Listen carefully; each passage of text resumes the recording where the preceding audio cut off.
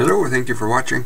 In this exercise, we're going to bring together almost all of the different measures of location that we've discussed in this section of the workbook.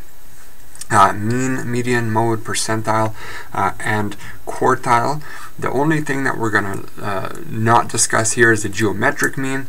So in this case, this mean that we're describing is going to be the arithmetic mean, where we're going to be adding observations together and dividing by the number of observations.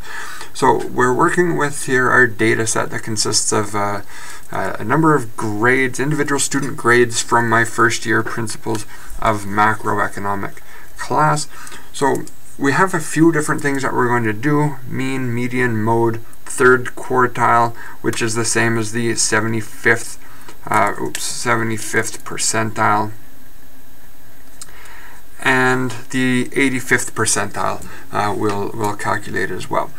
A few pieces of information, or a few initial steps in going through all of this that are very helpful. One is identifying just how many observations do we have, because we're going to need that sample size, or the number of observations. We need that for the mean, and we need it for all of these quartiles and percentile calculations that we'll want.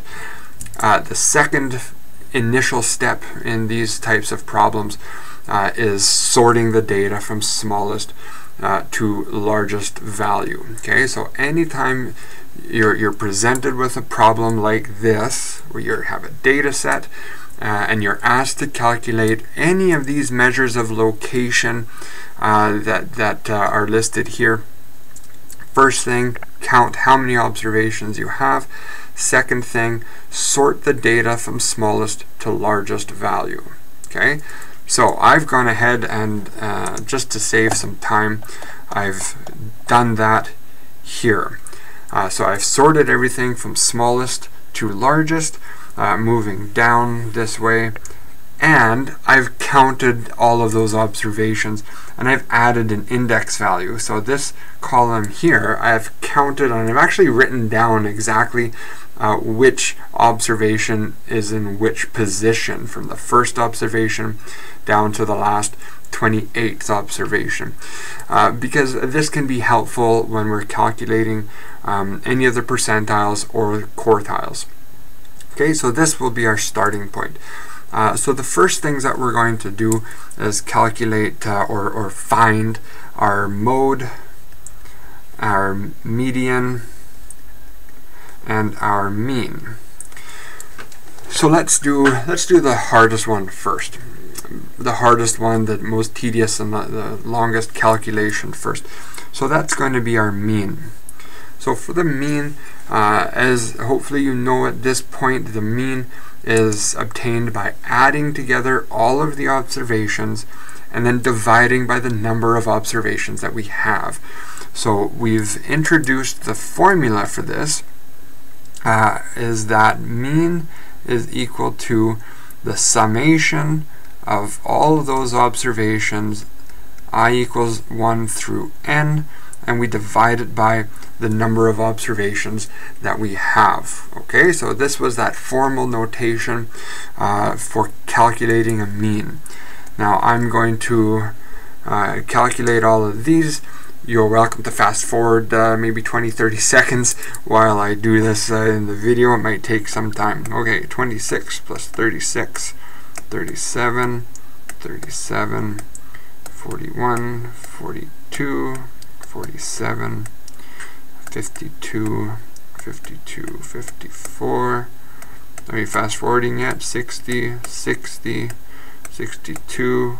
I think I'd be fast forwarding by now. 63, 64, 67, 67, 67, 67, 69, 70, 75, 77, 78, 80. I really should work with smaller samples, shouldn't I? 82, 90, and finally 91. Okay, so there's our numerator, 17, 13.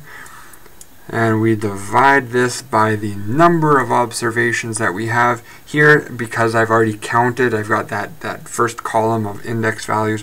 I know I have 28 observations, and that gives me an average grade, or an arithmetic mean grade of 61. Let's round it, 61.2. So this is 61.2, and these are percentages. This is the grade in the course. So the average here was 61.2%.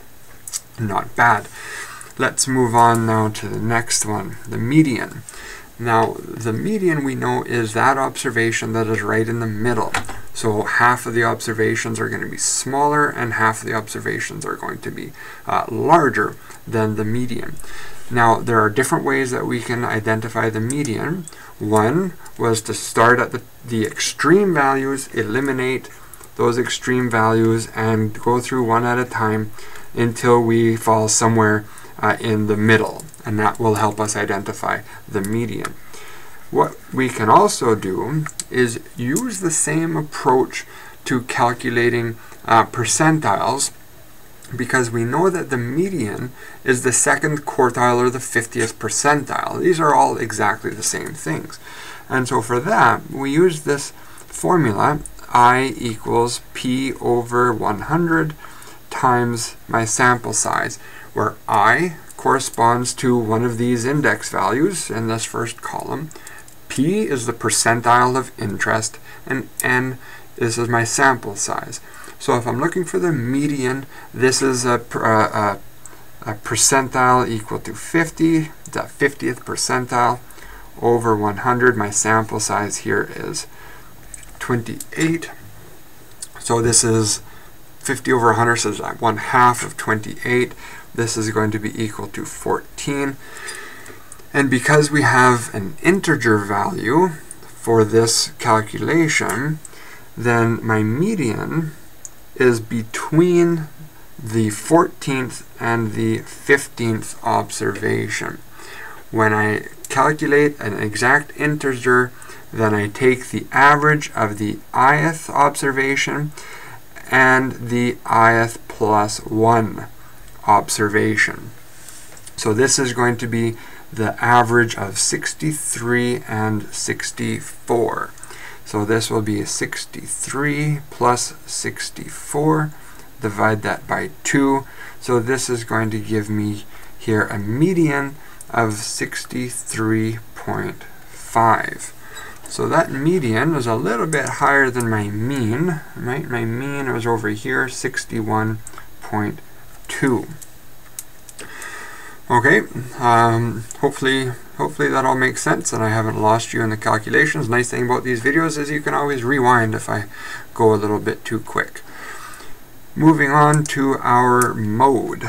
So the mode, this is that observation that occurs with the highest frequency, having all of our data sorted from smallest to largest, groups all of those identical observations together.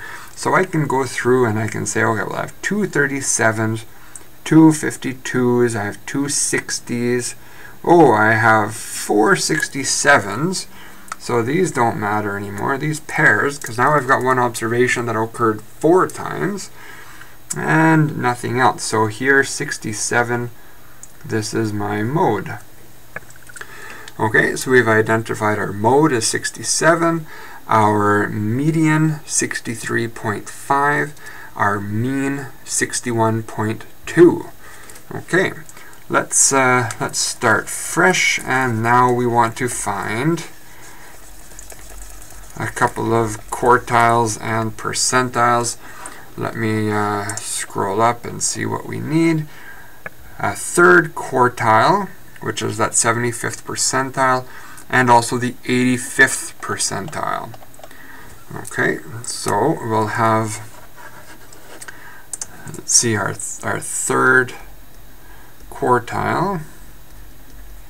So this is 75th percentile. And also our 85th percentile.